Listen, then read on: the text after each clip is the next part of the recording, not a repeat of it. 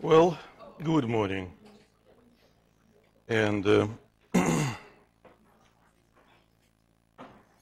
let's refresh the question about the work done by a normal force. First of all, we have to keep in mind normal force is the force. Work done by a normal force is completely different physical quantity. It's a number which can be positive, negative, or zero.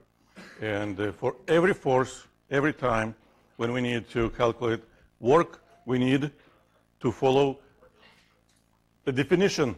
And the definition includes only three variables: force, displacement, and angle. So we need to see only two vectors: vector which represents displacement, the vector which represents the force, and the angle, which in this case equals 90 degrees. And that's it. That's all I really wanted to see from your pictures. And that's what I saw. You can browse, 70-something pictures. It takes a while to process. So you can find yours, I think. Well, that's not the only slide, of course. There's more and more and more and more. And lots of these pictures missing some elements. For example, right here I can see, well, this picture doesn't show displacement. This picture doesn't show normal force or angle correspondingly, etc., etc. Of course, some pictures are really, really nice. Yeah. Some picture tells you specifically the angle is 90, 90. So I have more. Here we can see displacement, force, and angle. All other elements unnecessary for this particular question, technically.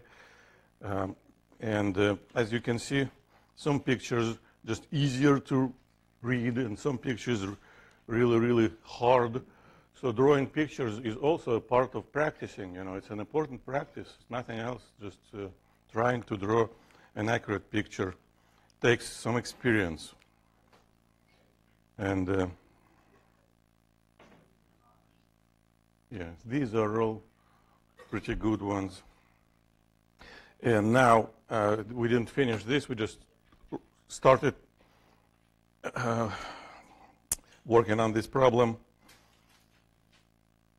Yeah, you have to figure out when the word work means actually we're doing something together, and when work means mechanical work, when we have to multiply magnitude of a force, magnitude of displacement, and cosine of the angle between force and displacement. In this situation, we have to work it through. Yeah. And all numbers have been already found. So let's do it one more time quickly. We just have to compare different values in the end. So we pushed it, and it stops. The initial velocity points to the right. The initial speed equals 15 meters per second, and the final speed equals 0 meters per second. And well, if we need to compare something to something, we just have to calculate each thing. Kinetic energy. Kinetic energy, by definition, is equal to this product, mass, speed squared over 2. We have to calculate it twice. The initial kinetic energy has to be equal to 40 times 15 squared divided by 2. 40 times 15 squared divided by 2. 4,500 joules. You have to check, because I can make a mistake, because everybody makes mistakes, because mistakes are inevitable and unavoidable, and there is no shame in making a mistake. There is shame, though, in insisting you're right, even if you know already you've made a mistake. That's a shame. Final kinetic energy. of course, is 0. Now we need to compare it to the work done by all forces. And we have found all the work done by all the forces. Let's do it again very, very quickly one more time. Normal force. Normal force itself is not 0, but the work done by the normal force is equal to 0 because of the angle between the force and displacement. Force of gravity, mg, again, is not 0, but the work done by the force of gravity in this case is equal to 0 because the initial height, final height are same. And do we need to include anything related to applied force? That's a yes or no question. Do we have to calculate the work done by applied force? What do you think? Well, you're right. Because there is no applied force acting on the box while the box is sliding. We just gave it a push, and that's it, and we don't touch it anymore. So this is just wrong. Well, there are no wrong questions in general. This is, let's say, not really right question. And there's, of course, most important force, frictional force, kinetic friction, because it's sliding. And if we want to calculate the work done by friction, again, we have to, we don't have to derive that equation every time. We can use it again and again. We have to use that equation, which tells us the work done by friction should be equal to -1 times the normal force times distance traveled by the object. So if we want to use this equation, we need to know the normal force. And we know from the past, for a horizontal object, a horizontally moving object, normal force and force of gravity have exactly the same magnitude. This fact comes from the Newton's second law, which we write relative to the y-axis. And I don't do it again and again and again in all details. I just use the conclusion from our experience. So that's supposed to be m times g. And distance traveled, well, we found it before, but I don't remember the number. So we know that we could calculate the distance traveled if we would use kinematics of this situation. Bless you.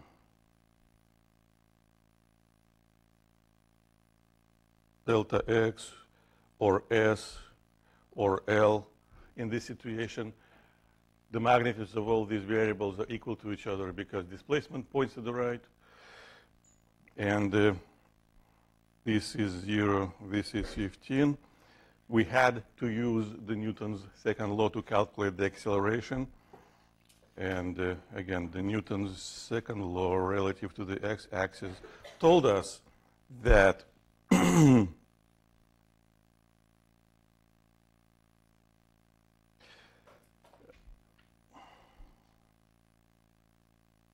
relative to x-axis, acceleration and friction both should have negative components. So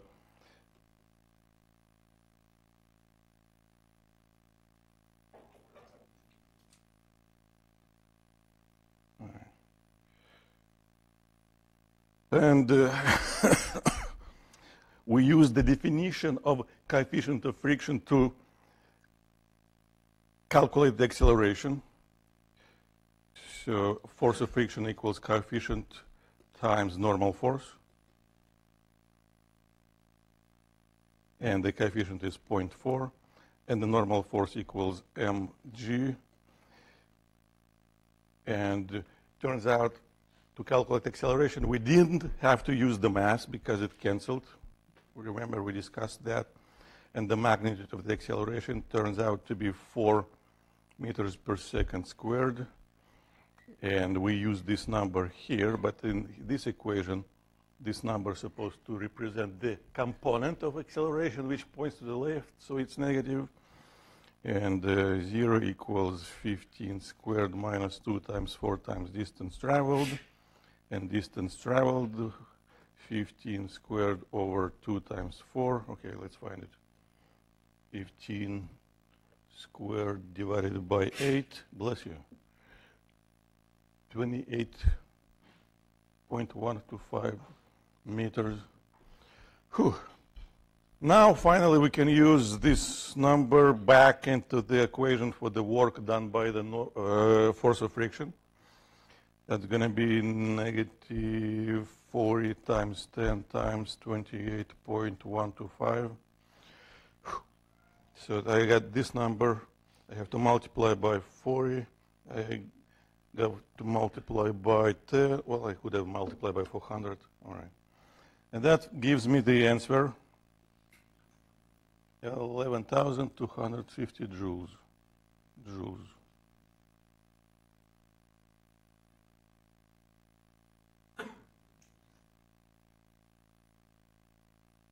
Right?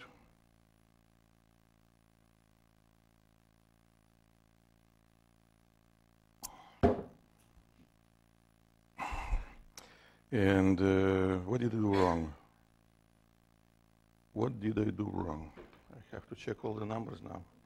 I did something wrong. I don't know what.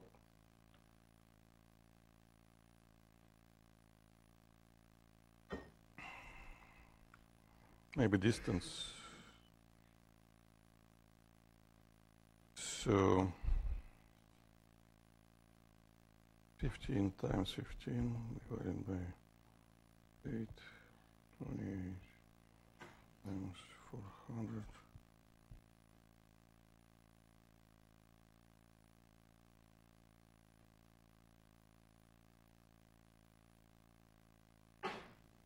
Bless you. Bless all us. I used 40.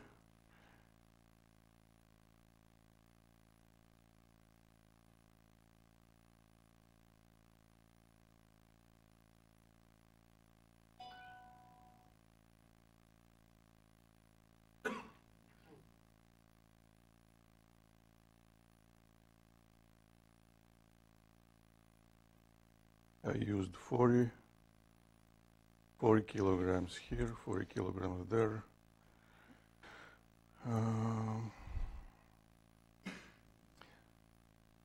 Friction coefficient times normal, coefficient times normal.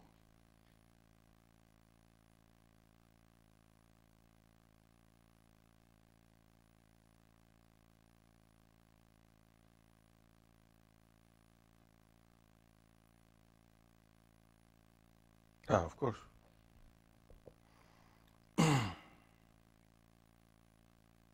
Did you find the mistake? I missed the coefficient of friction for the work of friction. And here, it should go right here. Yes. So that's supposed to be additional factor of 0.4.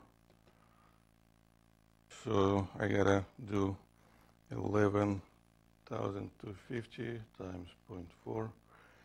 And final result is 4,500 joules. Of course, I know what I wanted to get because I knew what we want to prove. And what we want to prove is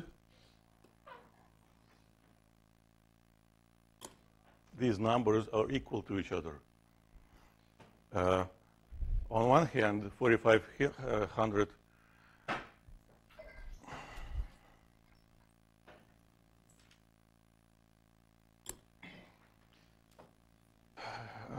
represents kinetic energy. On another hand, represents the work done. Technically, in physics, when we want to compare something, we calculate change, and change, how did kinetic energy change? Change is equal to final value minus initial, so 0 minus 4,500 joules, negative 4,500 joules. Kinetic energy decreased from something to nothing. And the friction does the negative work, negative 4,500. This minus propagates all through calculations. So, and we can see that, well, technically this is just work of friction, but we can add all those zeros which represent the work of all other forces. And this is a very simple example which proves the very important theorem. For any mechanical situation, when kinetic energy changes, it always equal to the net work done on that object or on that system. Another name, total work done on that object, or in simple terms, the sum of work done by all individual forces.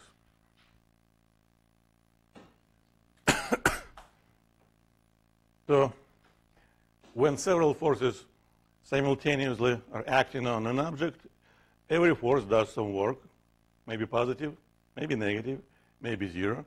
If we add all those numbers together, the result has a name, total work or net work. And turns out, no matter what's happening, the net work always equal to the change in the kinetic energy of that system, of that object. If net work is zero, kinetic energy shouldn't change. If net work is negative, like in our example, kinetic energy decreases. If net work is positive, kinetic energy increases, which means the object travels faster and faster. So when we look at the net work done on the system, we can immediately describe what's happening to its motion. Nothing, or slowing down, or speeding up. This is even easier example. But now we just want to apply this new equation, which has a name, work kinetic energy theorem, or WKET. Because we know what should happen. From our previous experience, we know that in this situation, when there is no friction, no horizontal forces, and vertical forces cancel each other out, the object should just slide with constant velocity forever.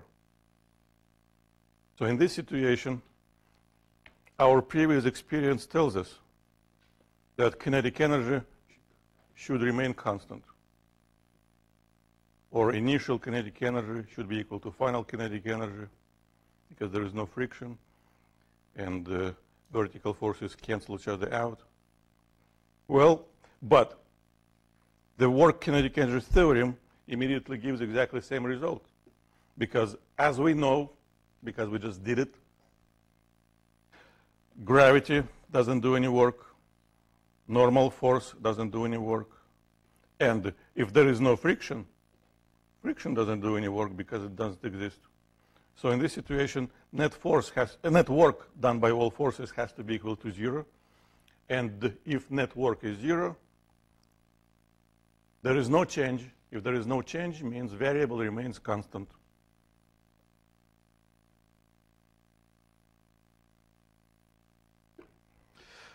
Now, let's make things slightly more complicated. Again, no friction in this situation, no friction. But we want to, well, when we have a case of an inclined plane or a ramp, we can roll things down or we can push things up. That's it, right? Without friction, it will move always. Only when friction is present, we may have a situation when object is at rest. And in this case, what do? We pushed and we just need to figure out what's happening to all energies in this situation. So we pushed. If we push just a little, it reaches a certain height, and that's it, and then starts sliding back. If we give a stronger push, it reaches higher height, yeah, higher level. And if we push very strong, it might fly away. So don't do that. Now we have a tool which immediately tells us what should happen to the energies, and that tool has a name, work kinetic energy theorem. We just have to apply it, but because it's related to a change, we need to think about two instances or two locations of an object. The first, which we call initial, and the second, which we call final. At the initial location, the object has certain initial kinetic energy. At the final location, the object has certain final kinetic energy. And the change, which is always equal to the difference between final value and initial value, must be equal to the net work done by all forces on this object. So we said net work done by all forces. That means, well, we have to say something about forces. As long as we said the word force, it forces us to talk about forces. Remember that. But that's not a new situation. We've discussed it before. There is force of gravity, normal force, and no friction. So that's it. Now, this is the displacement. And again, if we look at the picture, the angle between normal force and displacement is equal to 90 degrees, which means normal force doesn't do any work, 0. Moving on, there is no friction, so work done by friction is 0. It doesn't exist. Plus the work done by force of gravity. And yesterday we've derived an expression for that. So I don't write zeros, I only write now the term which represents the work done by force of gravity. mg initial minus final vertical coordinates. So what is happening to the kinetic energy depends on what is happening to the height. When height increases, to balance it out, kinetic energy decreases. And when height decreases, kinetic energy increases, which again completely fits our the experience. When it slides down, height decreases, but it travels faster and faster. On its way up, the height increases, but it travels slower and slower. The good thing about this equation, we can rewrite it slightly differently. You see, both parts have something related to the initial location and something related to the final location. So it's kind of convenient just keep everything related to initial location on one side and everything related to final location on another side. And if we do this algebra, kinetic energy final plus mgy final should be equal to kinetic energy initial plus mgy initial.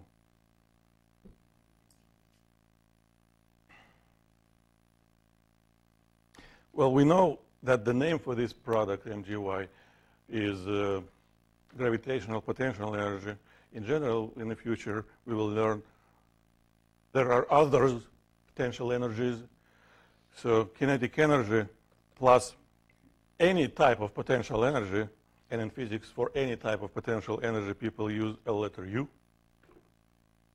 This combination, you see, because it is important, it's a part of our reasoning. This combination, of course, now has to be named.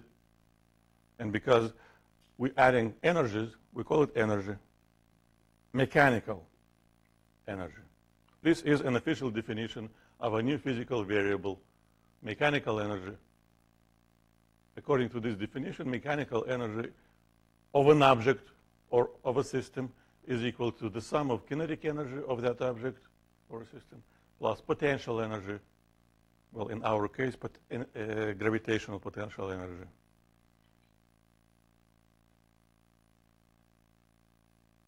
So that's an official definition of mechanical energy. What is happening with my computer today?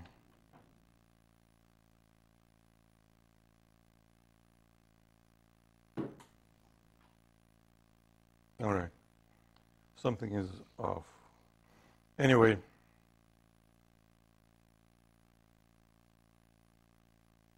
By some reason, all handwriting has been shifted to a different slide. There are demons. Well, I'll fix this slide before I post it. So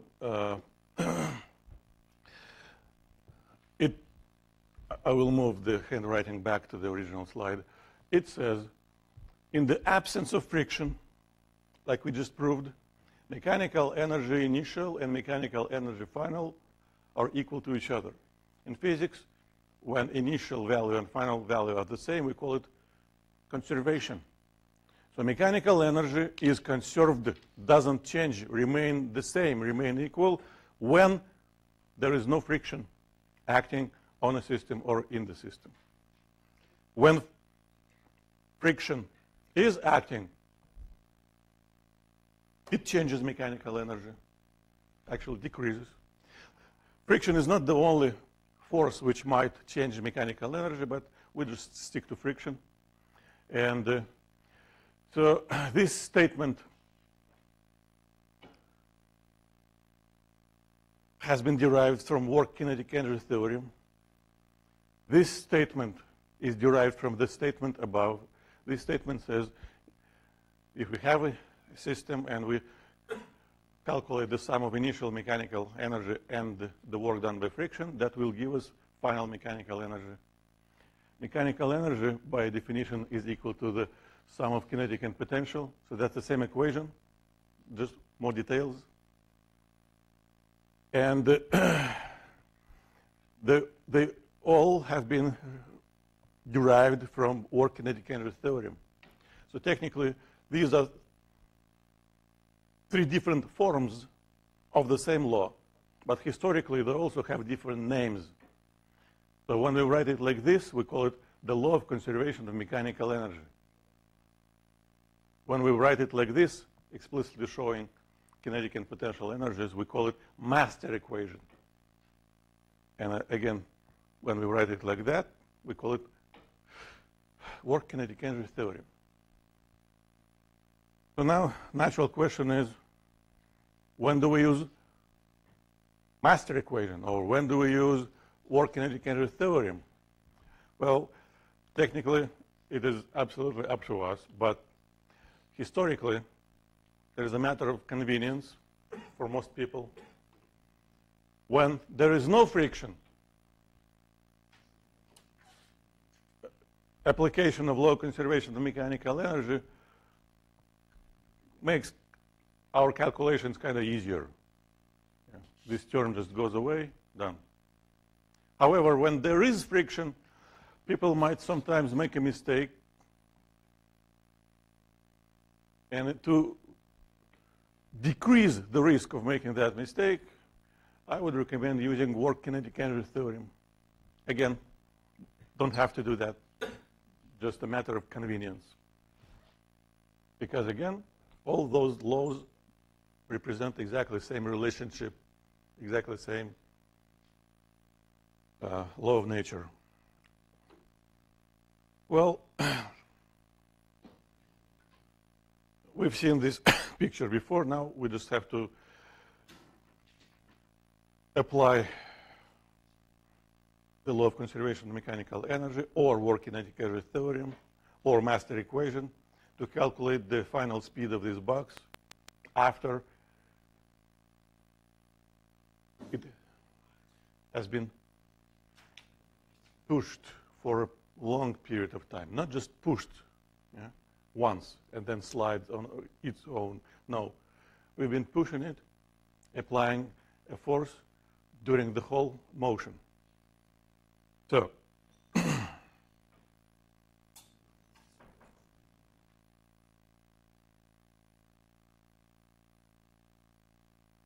friction is not zero. How do we know? We can see and read and recognize numbers and have a short-term memory working.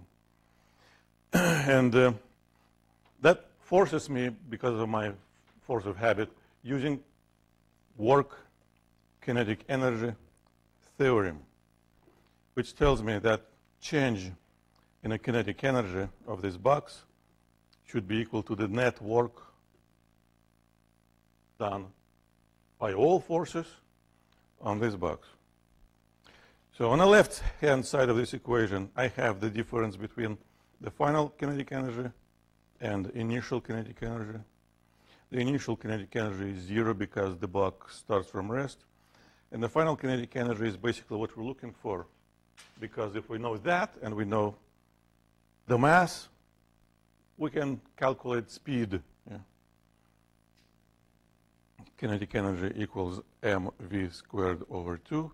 Hence, speed will be equal to 2 times kinetic energy divided by m and taking square root of that. That's it. So, in order to calculate the final kinetic energy, we have to calculate the work done by all forces, total. All forces.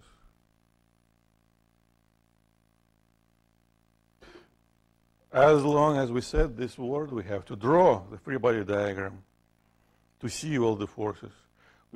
We can see the applied force. There has to be the normal force. There has to be the force of gravity. And there is a force of friction. Friction. Now, for each force, we have to write the term which represents work done by that force. So, without even thinking, I just start labeling all the work done by the normal force, plus the work done by the force of gravity, plus the work done by the applied force, plus the work done by the force of friction. Now, I go back in time and I use the experience we recently had, which tells us normal force in this situation doesn't do any work because the normal force is perpendicular to the displacement. Force of gravity doesn't do any work because of the same reason. So moving on. The applied force. The applied force is constant force. We have to apply a definition of the work done by the constant force, which has 3 terms in it. Bless you. Magnitude, 14. Displacement, well, magnitude of the displacement, 2 meters. And cosine of the angle between the applied force and the displacement. So again, remember, to see the angle, we have to redraw the vectors from the same point. Now we can see the angle between the displacement and the applied force. That angle is 60 degrees. 60. Now, plus, we have to add the work done by force of friction. So it has to be negative. Coefficient of friction, normal force, distance traveled. So, what does it give me? 0 plus 0, that's 0. 14 times 2 times cosine 60 is 14. Minus, and I have to start plugging numbers in. Coefficient,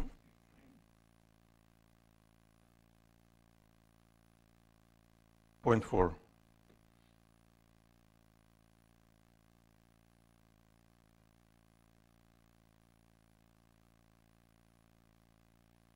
normal force? Say something. No, I forgot to account for. Or? I thought the coefficient of friction was 0.0. Well, in this situation, oh, sorry. You're right. I thought you've been thinking about the next factor. You should start thinking about the next factor. What's so special about it? Factor, not multiple. The normal force. Is it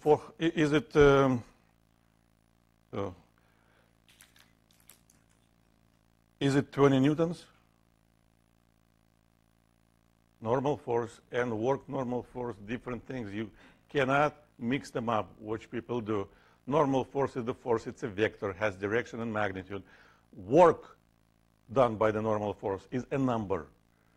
Could be positive, negative, or zero. And this variable, WFN, represents the work done by the normal force, and that is zero. And this variable, F subscript N, represents the magnitude of the normal force. It cannot be equal to zero, but the question is it 20? If you think it's 20, please raise your hand. If you think it's not 20, please raise your hand. So why is it not 20? Because we have to account for the existence of a vertical component of the applied force acting from above, like a hand pushing down, remember? So the normal force, and we cannot forget that experience, we cannot forget that physics. Normal force will be equal to mg plus the vertical component of the applied force. When we push from above, we are increasing the magnitude of the normal force times distance. Okay, keep working. Yeah, that is 0.4. It's on the screen.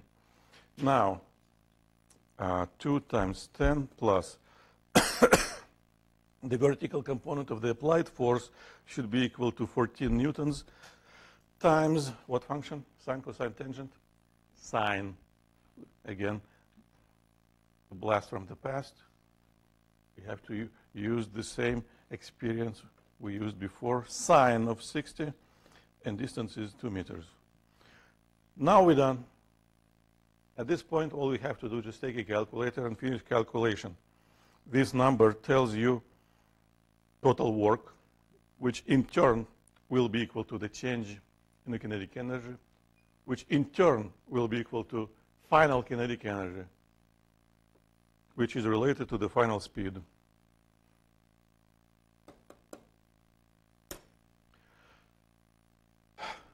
Any questions? Yes?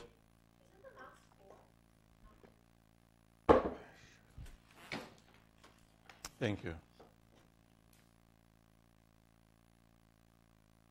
We can read, right? So what should I change? So when I asked you, is the normal force 20? The answer definitely should have been no, no matter what reason was. Okay, so does it affect anything else? Bless you. No, it doesn't affect anything else. M is here. Yeah.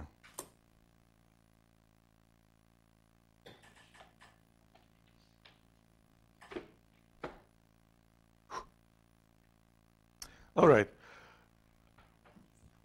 I will switch to the camera in half a minute, so you have only 30 seconds to take a mental picture of this question and start answering.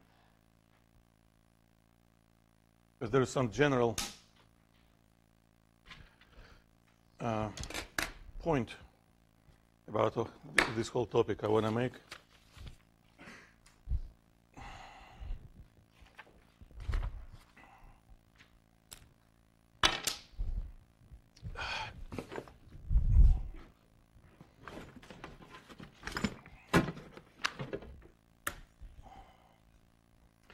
30 seconds.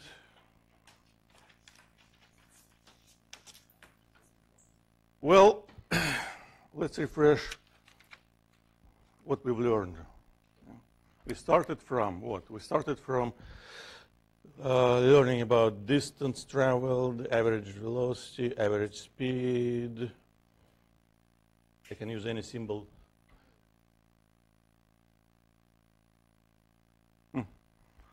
The light is here. Interesting. So now we cannot trust our eyes.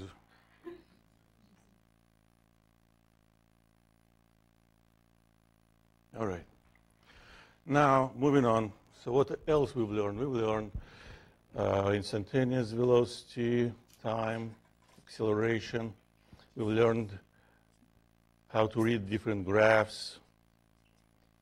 Then we moved on to learning about forces acting on different objects. We've learned about the existence of force of gravity, normal force, tension. We learned what net force is and how it's related to mass and acceleration. And now we talk about, probably cannot fit. Now we talk about kinetic energy, potential energy, also known as U, or gravitational potential energy, and work done specific force,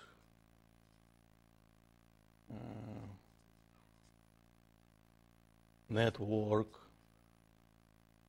And very soon we're going to talk about, very soon, probably today or tomorrow, we're going to talk about even more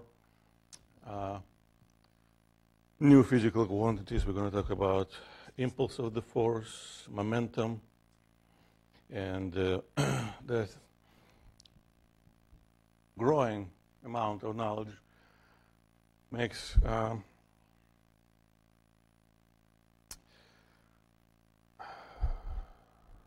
learning more and more complex. I wouldn't say difficult, I would say complex. And complexity comes not just from the amount of entities. No, complexity always comes from the connections, because all of these variables are connected. For example, we know that acceleration connects everything we can use to describe how things move, and everything we can use to describe why do they move the way they move. And kinetic energy related to work related to forces, and momentum, we will learn, is related to velocities, which way back over here, and impulse of the force is related to the forces, and the time. So this is not a disconnected set of physical variables. This is a very heavily connected set of physical variables. So in a way, when we learn it, we're doing something like this. Yeah. We're adding things. We have to hold in our mind at the same time. When it's a 1 or 2, that's manageable. But when we're adding more and more and more and more, it's getting harder and harder to balance them all together, which means only one thing: may require some additional practice. Plus, when we want to solve a problem, like we just did, until we have the problem solved, we never know what would work. So we have to choose a focus on something. Literally, like you in a dark room with a flashlight. You cannot see the whole room. You have to choose a part of a room and try it out. If it doesn't work, you have to shift your focus to a different part of a room of that knowledge, and again, and again, and again. So that means technically you have to keep in mind at the same time all that information. Otherwise, you wouldn't be able to make a shift, which makes many students feel, that's just statistics, that second exam is harder than the first. But now, because you know that might happen, it's all in your hands. If you work through homework problems, again, trying to understand the reason for every step you make, just the number of steps might be larger, yeah? But still, if for every step you make, you know why do that, you should be all set. Now let's see what you said. This is probably the third time we are asking about work done by the normal force, right? Question number 2. And the answer is 0. Because in this situation, of course, if we draw the displacement vector and we'll look at the angle between the normal force and the displacement, the angle will be equal to 90 degrees, which makes the work done by the normal force to be equal 0. Well, we will use this fact very soon, like right now. A block slides down a ramp. We know the coefficient of friction. We know if friction is not very significant, the block will be speeding up. And we have to calculate that speed of the block when it reaches the bottom of the ramp. We can use the lots of things, lots of equations, lots of relationships, so let's use them. Friction is not 0, which means I personally prefer using the work kinetic energy theorem. Work kinetic energy theorem tells me that the change in the kinetic energy should be equal to the total work done on this box by all forces. And again, kinetic energy initial equals 0 because it starts from rest. And kinetic energy final is basically what we're looking for, because if we find kinetic energy final, we can use that number to find final speed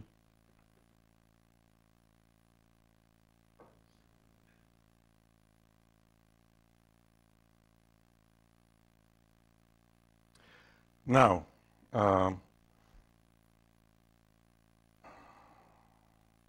Forces acting on this box are already very well known. That's normal, gravity, and friction. So we should write 3 W's, 3 terms representing work done by normal force, work done by friction, and work done by force of gravity. So the first term is 0.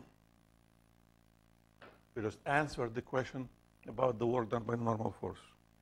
Second term, well, probably we have to write it like 5th time already. Work done by friction is negative, has to be equal to the coefficient of friction times the normal force times the distance traveled by the box. And now we have to add the last term, work done by force of gravity, which should be equal to mg, and the difference between initial and final values of the y coordinate or the height. So keep doing what we're doing. Hence, I want to write both expressions explicitly.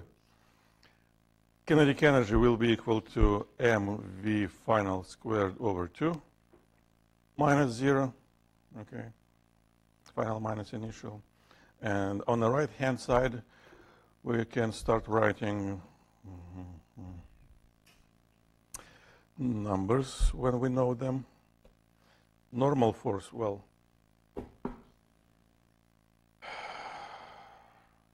is normal force equal to mg in this situation? That's a yes or no question. What do you think?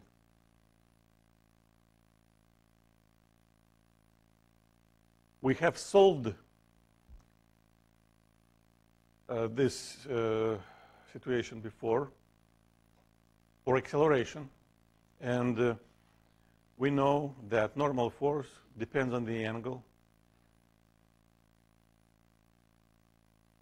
It's not mg, it's mg times what? At this point, you have two options. Number one, we have to derive that expression again, and that will take some time. Or you can search in your memory for a memory cell which has that expression in it, which saves time.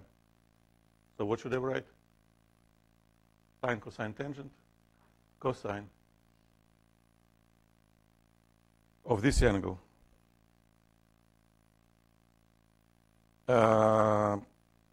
And distance traveled. Well, if it's a 3, 4, 5 ramp, distance traveled from here to there, from the top to the bottom, will be equal to 5. All right. Plus m times 10 times I cannot write any number yet because of missing y-axis. But now when I add y-axis, I still missing one thing. What do I miss? What do I have to add? Just an axis. Every axis has a very special number. Yeah, what number? What number? What is that very, very special number every axis has? What is that number? 0. Yeah, if I ask what that point, you can say origin. If I ask what that number, you should say 0, right? 0. And where can we choose the origin? Where can we choose 0 level? Anywhere. So the rule of thumb is choose it at the lowest location. That makes all heights positive automatically. So now I can write the initial and final. What value, what number should I write for the y initial? Y initial, it starts at the top of the ramp. What number? 3. And final will be 0. But the choice of the origin will not change this difference. We could choose the origin anywhere. We would still get 3 as a result of subtraction of two numbers. So keep going. Hence, mv final squared over 2 should be equal to negative 0.05. Well, I don't have to be so hard on myself. Some people write even worse than I am. So, mass times 10 times cosine. I don't want to write cosine as a cosine. I want to write a number which represents cosine. This is a 3, 4, 5 triangle. So how can we calculate the cosine of the angle of the incline of this plane?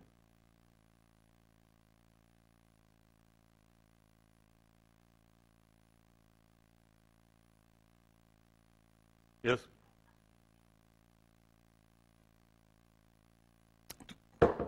Way too complicated. That's our ramp, 3, 4, 5. That's the angle.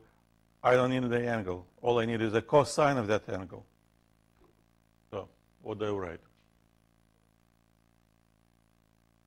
You want to say something? Yes.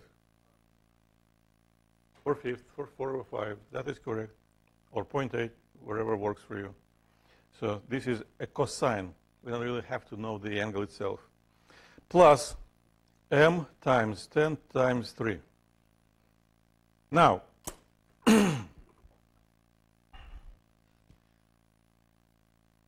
when you read this problem, you sometimes, not for everybody, but for some of you, your immediate reaction, we cannot solve it because we don't know the mass. But until you solve the problem, you don't know what you need or what you don't need. So you may think that there's some variable which is missing, but you cannot do anything about it. So again, you have to believe that the problem is solvable, that you can solve it, and just move yourself ahead and hope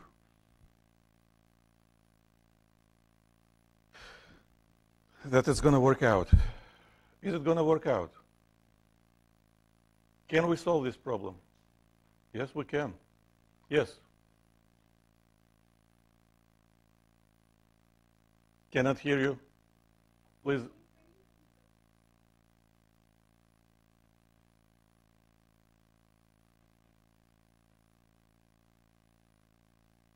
Right here. No, I didn't. Thank you. I was so happy that people told me cosine equals 4/5. I immediately moved on. Thank you. That makes whole equation absolutely correct now. And again, can we solve it? This equation has a variable, m, which we don't know. But can we solve it? Yes, we can. Because this variable is a common factor for all terms, so we can cancel it out. And that immediately tells us how to finish this calculation and calculate the final speed.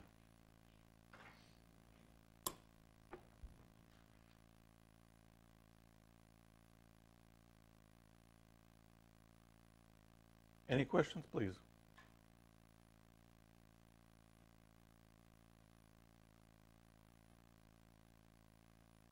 Now, I don't expect any tricky problems, but in the past, because WebAssign randomly chooses values for some things, once or twice it happened that the whole number on the right became negative.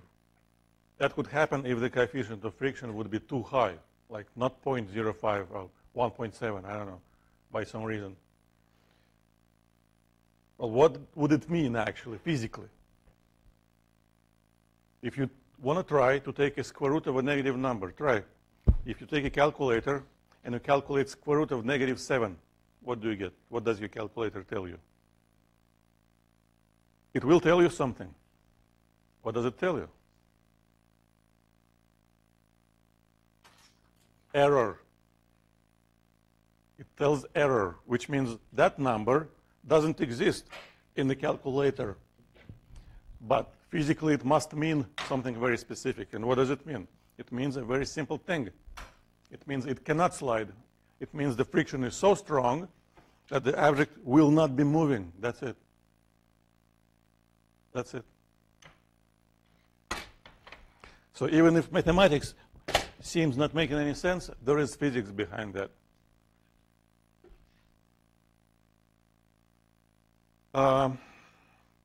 Well, that's the opposite problem, so I'm going to do it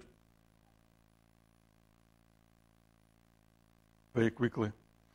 We start at the bottom of the ramp now, right here. And we give a push. So the box now slides up the ramp. And again, as we saw before, if the initial speed is not very high, it might stop somewhere in the middle-ish of the ramp and start sliding back. There is a specific speed we have to supply, so the box would stop right at the top of the ramp. If we gave a push a little bit harder, that would flew over. So that's what we're looking for, that critical speed. And again, because there is some friction, I start from applying work kinetic energy theorem.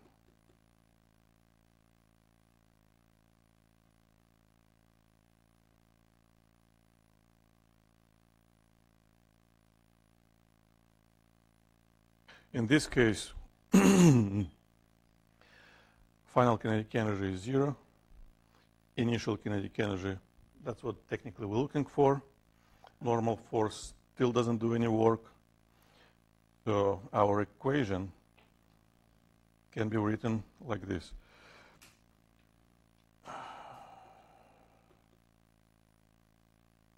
Negative mv squared over 2 equals mgy initial minus y final. That's how we always calculate work done by force of gravity.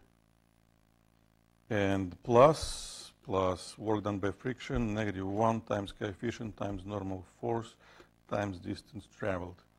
So keep writing mv initial squared over 2 mg.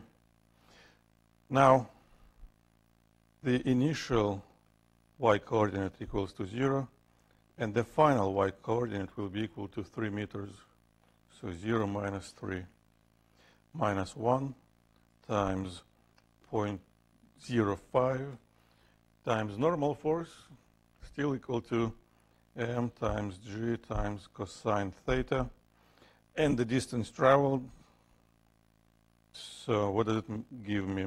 A negative sine mv initial squared over 2, negative m times 10 times 3 minus 0.05 times m times 10, same cosine, 4/5, and same distance, 5.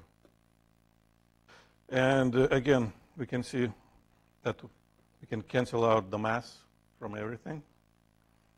And the good thing is all terms are negative. If we multiply the whole equation by -1, we make everything positive. That's it. And you can solve it for the initial speed should be equal to square root of 2 times 10 times 3 plus 0.05 times 10 times 4/5 times 5. Done.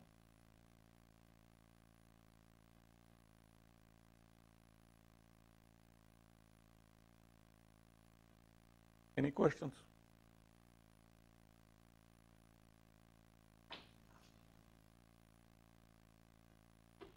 A different type of a situation, a projectile motion.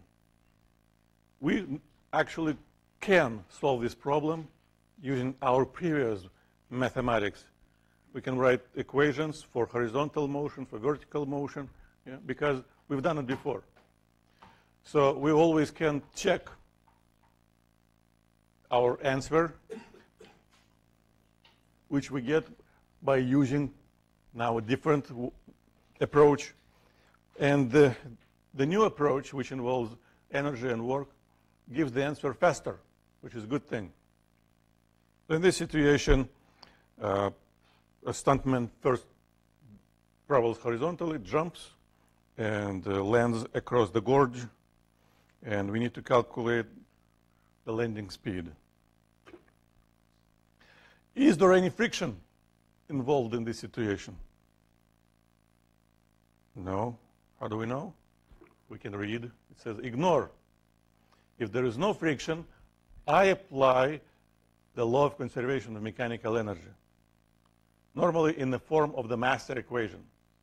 So no friction. Hence, kinetic initial plus potential initial should be equal to kinetic final plus potential final. And I use a different way to label energies because people also do that. Some textbooks maybe even Weber sign. Kinetic potential, kinetic potential. Now I start just replacing each label with the actual expression it represents. Kinetic, mv initial squared over 2. Potential, well, in this situation, that's a gravitational potential energy. And the zero level has been chosen for us, technically, at the bottom of the gorge. So if we choose the y-axis upward, as we should, the initial coordinate will be equal to 70, and the final y-coordinate will be equal to 35. So the initial coordinate equals to 70 meters. Now we move on to the right-hand side of this equation. mv final squared over 2 should plus mg times 35. This, again, is a case when unknown mass immediately getting canceled.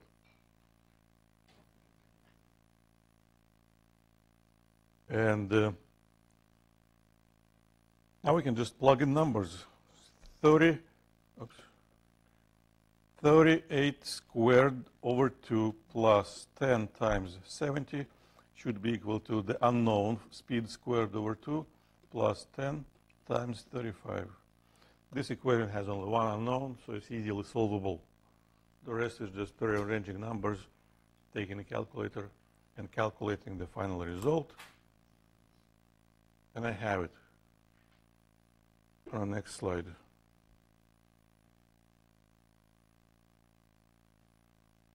So I have a strategy, and I follow that strategy. When there is no friction involved, I use law of conservation mechanical energy. When friction is involved in a situation, I use work kinetic energy theorem. Any questions?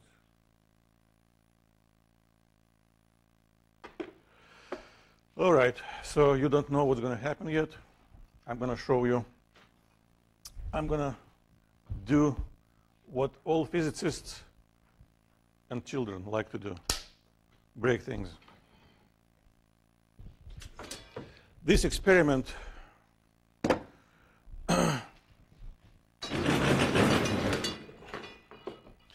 tells us how people came up with the idea of a potential energy.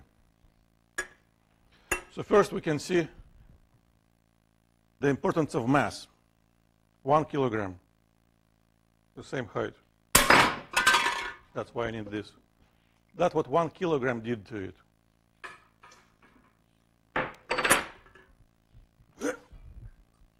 Five kilograms.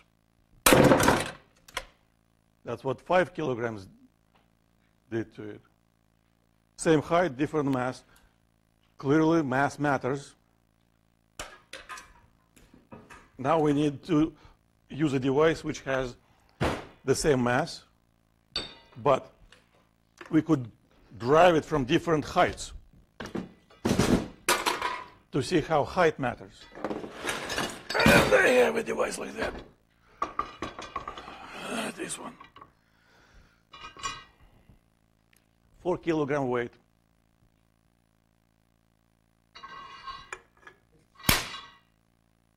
All right? This is actually measurable. People used a piece of clay and see how deep it goes, and they were able to relate the initial height and the energy of this weight when it reaches the bottom.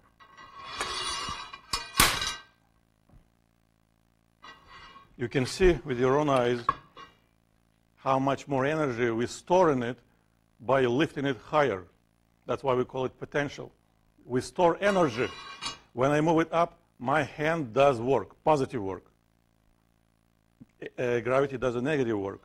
I am transferring my energy from me to this object by lifting it higher and higher. More and more energy I'm pumping in it. But when I release it, that all energy which is stored and potentially can be used now is being used. Oh, I love it.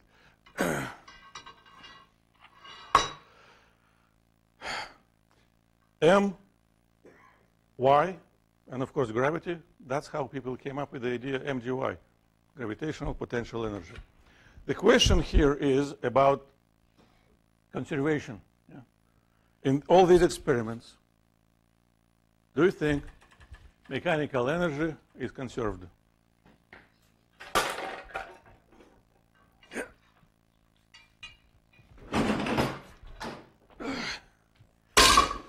So I want to see what you said before we move on.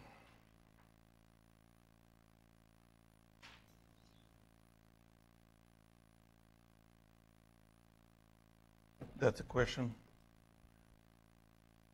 Number 3. Here we says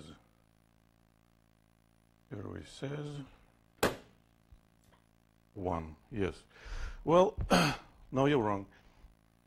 Not much, but still a little. What does crashing mean?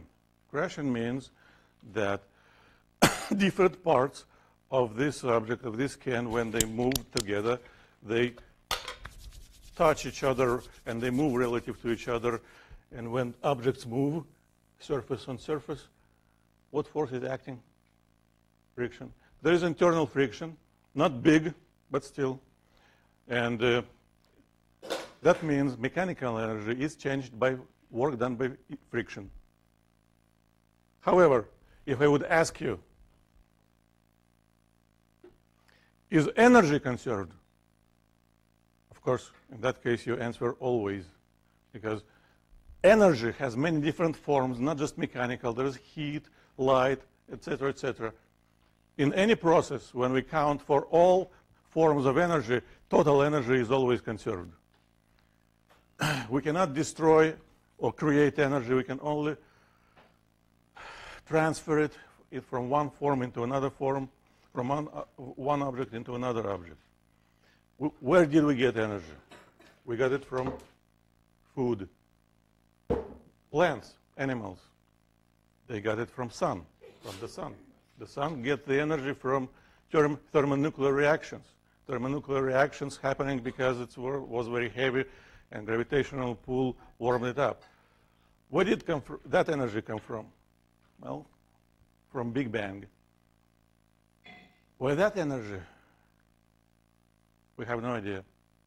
That's our limit of knowledge, you know. We know it happened, and that's it. Now, it's very important to know that every year we humans consume more and more energy, more and more and more and more, and that's not going to change any soon. And that energy, for decades, and probably for foreseeable future, mostly comes from non-renewable sources. Natural gas, oil, coal.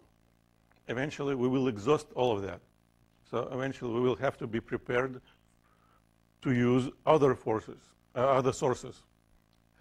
And whether we like it or not, those sources should also include not just wind or solar, but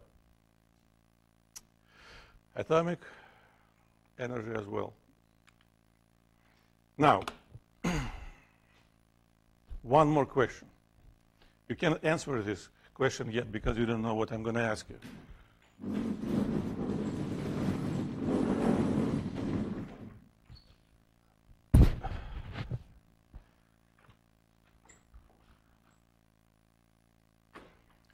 This is what I'm going to ask you.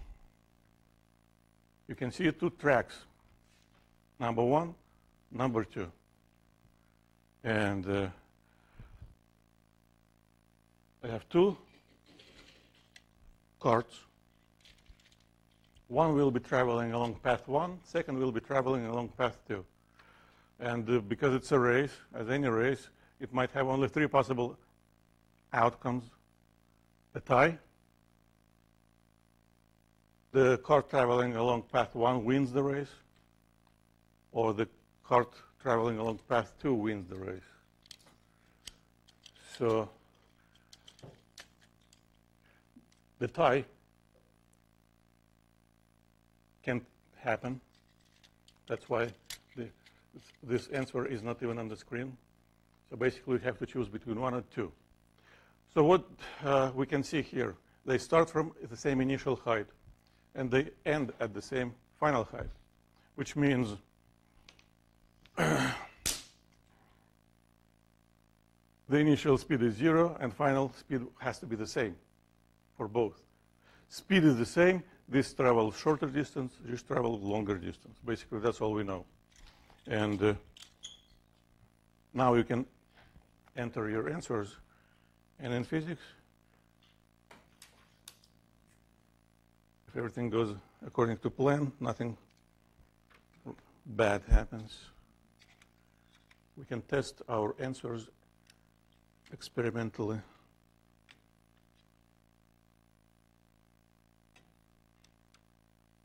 Close.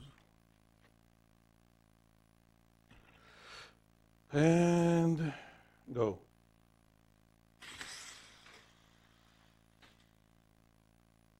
So, if you thought this card would win, you lost. If you thought this card would win, you won. What does it show us? Well, the question was about time, but the reasoning was about energy and the distance. And again, I just want to draw a path to relate the initial and final speeds. Initial speed, final speed. In the absence of friction,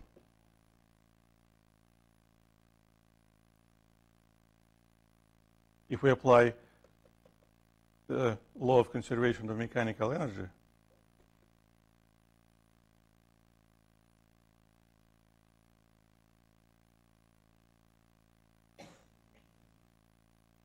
as long as initial height and final height the same for both cards,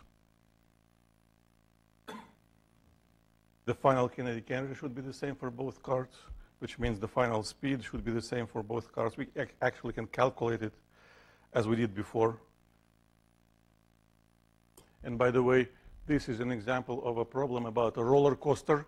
That's why actually we have to talk about it.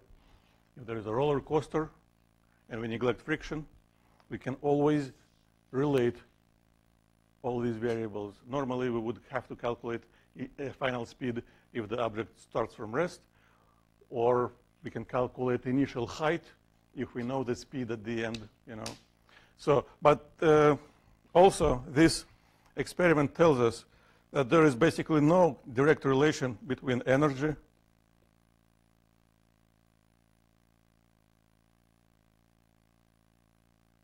and time.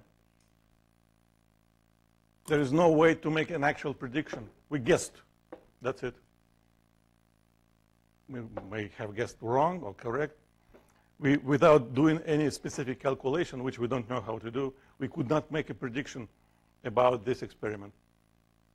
There is no direct connection between energy and time.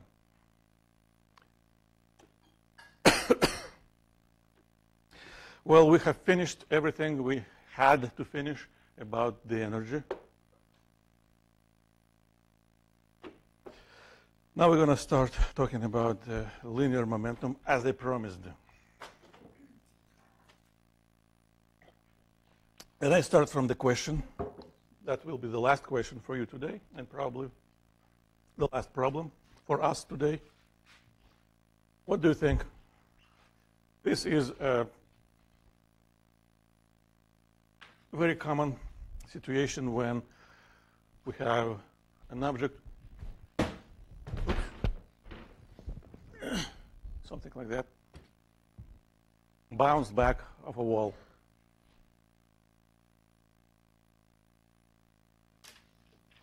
We call it a collision. And the collision takes only a fraction of a second. It happens very, very quickly.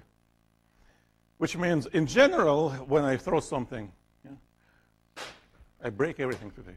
In general, force of gravity might affect the motion of this object. However, if that motion happens very, very quickly, force of gravity doesn't have much time to make any effective influence. So only the wall is acting on the object during this collision. Only the force acting from the wall is responsible for the change in the velocity. The initial velocity points to the left, but when the ball bounces back, the velocity changes to the opposite. It will point to the right. So you will have to calculate the acceleration. That's the initial velocity. And we'll call them initial and final. We could have called them before the collision with the wall and after the collision with the wall, or 1 and 2, doesn't really matter. So how does acceleration point? Well, it has to force the velocity to flip. So the force from the wall on the ball should point to the right. And acceleration due to that force should point to the right. And because we said everything happening so quickly, the collision is ideal, no friction, force of gravity doesn't provide any influence. That's the only force responsible for acceleration, which means that is the net force. Because it's always the case, when only force acts, that force is net force. So we can write F equals ma like this, or we choose positive x direction to the right. So what do we have? We have force has to be equal to m times a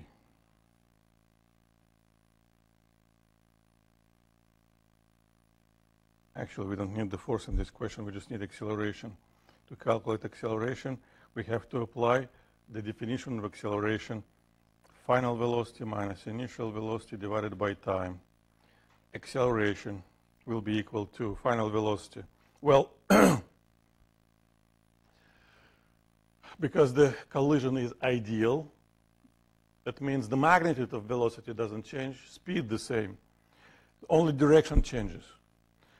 So the final velocity points to the right, and the magnitude of that velocity equals 10. Now we have to subtract the initial velocity. And initial velocity points to the left, which means the component of that velocity has to be negative. And we have to divide it by time. That gives us, what does it give us? 20 over 0.1, 2,000 meters per second squared. Or if you want to calculate the force, that would have been 0.1 times 2,000, 200 newtons. This type of a calculation has been done actually by Newton first. Sir Isaac Newton wrote his law initially like this. He didn't like fractions like we do. So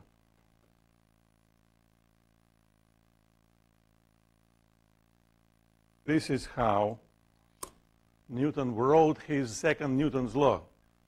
Not the way we write it today.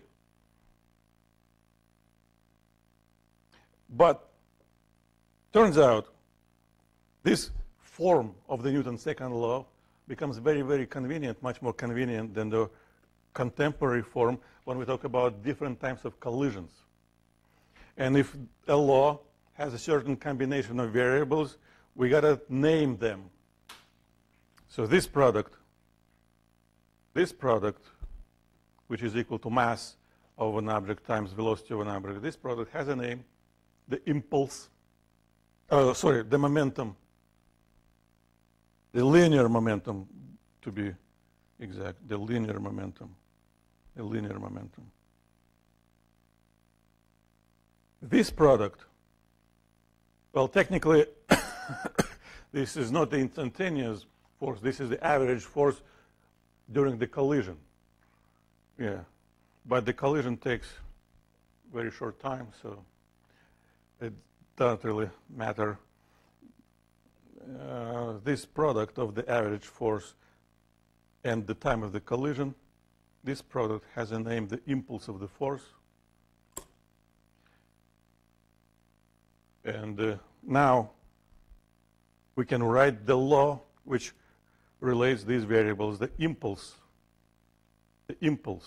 of the force is equal to change in the linear momentum. This is a Newton's second law in a different form, more convenient, more appropriate for describing collisions. And of course, I have a slide for that. And technically, strictly speaking, now you know everything about impulse and momentum. There are two possible situations which we will explore later. One situation when the net force is not zero, the impulse is not zero. When the impulse of force is not zero, that changes the momentum. That's a Newton's second law again, written in terms of linear momentum. The initial momentum is being changed by the impulse of the force. Becomes final. But sometimes the impulse of the force is practically zero or exactly zero. When that might happen? Normally two options. Number one, net force is zero, so there is no force. Number two, the collision happens so quickly, that time is so tiny, this product, force times almost zero, becomes practically equal to zero. And in that case, no matter what's happening inside the system, the linear momentum remains the same. And if something remains the same, we call it conservation. So this is basically the law of conservation of a linear momentum. It says when the net force is zero, or the impulse of the force is practically equal to zero, the linear momentum remains constant, remains the same. And there is another use of this definition. Sometimes it's easier to measure this variable, impulse of a force, and then to use that number to calculate the average force acting on an object during the collision. All right, I'm not going to do that. Oops. So that completes the theory. And that thing should start.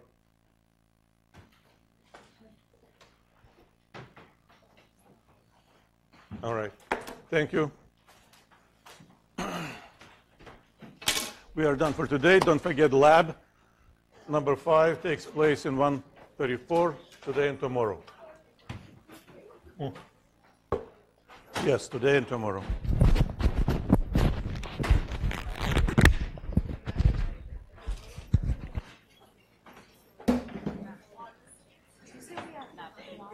Today and tomorrow. Tomorrow is Thursday. Today is Wednesday. On Wednesday.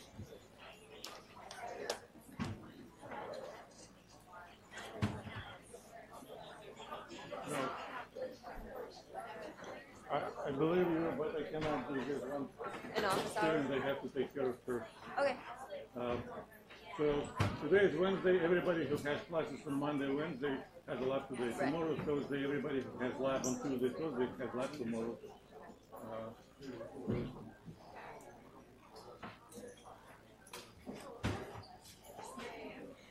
So I'll ask you. See you in 10 minutes. Okay, yeah.